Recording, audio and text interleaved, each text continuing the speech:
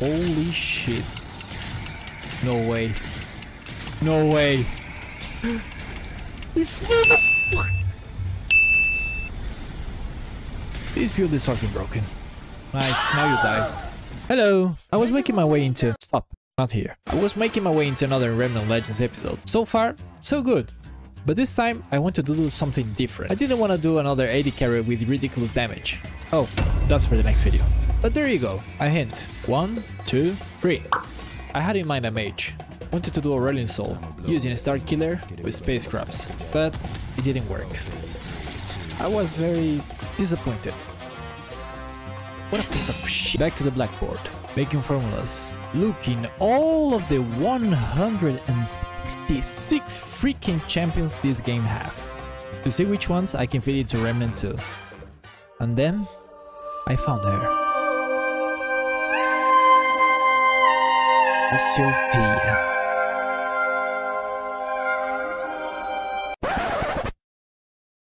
She's a bit toxic, but I'm sure she will change.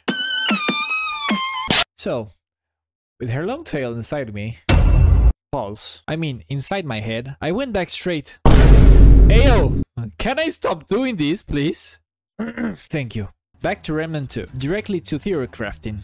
One thing I needed to have for sure was something with poison and damage over time. We have corrosives, so that's enough. For the dot, we have Ritualist, and you know what's even better?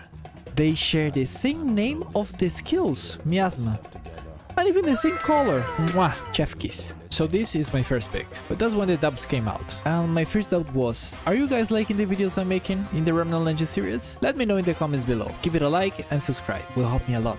Thank you. So, my second doubt was that I didn't want to make just another Ritualist build. I already had made one. So I started to think about it a little bit deeper. Is there something I can do to differentiate from other Ritualist builds? Thinking back to the concept of Cassiopeia, she's literally Medusa with extra steps. No pun intended. And I was missing the most crucial part from her, the petrification case. But there's nothing in Remnant with petrification.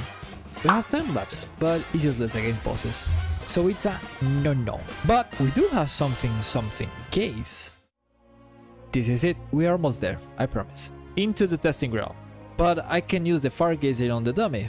So I needed to test the build in combat, dying in the process like many times, until I got the perfect match. Second archetype, Archon, so we can do the most damage with Fagazer. The skill is indifferent, everything will melt anyway. Just don't take Havoc form, please. We are Cassiopeia, not Canon. Amulet, I took Sinister Totem for the increase in the status damage. Rings, the Smash Brothers, a Hane Ring and Singed Ring for the multiplicative damage. The Shark Boy Tooth, Band of the Fanatic, for the 25% increased damage in the status effects. Why am I so stupid? And the last one, the Customer Service, Timekeepers, G. So fucking bad. And here we have...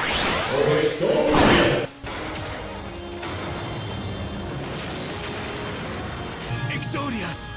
It's not possible! Exodia! Obliterate! The secondary weapon could be anything. A potato with 2 free slots, so we can take Fagazer and the mutator failsafe. Melee weapon is, you guessed right, Krelax with Tainted Wounds. And for the main weapon, I chose Sparkfire, so we can have even more elemental damage, corrosive rounds for mod, and Maelstrom as a mutator. Relic, you are free to take whatever you like. The fragments will be mod damage, elemental damage, and critical damage. If you watched my previous video from the shotgun, you should know why. You saw a preview in the beginning of what the build is capable of, but now you will see it in full motion. But one last thing, I need to... Wait. Do you hear that? I think I know what's coming.